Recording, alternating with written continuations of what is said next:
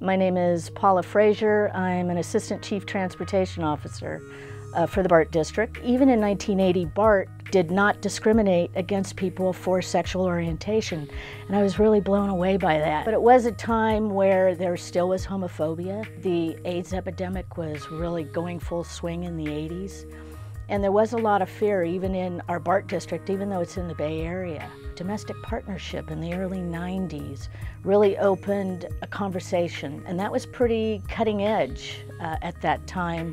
I think out gay people at BART really helped started the conversation with the 5 different unions, and I think it was an uphill battle, but it passed. We're pretty proud here about what we do and that we're always moving forward.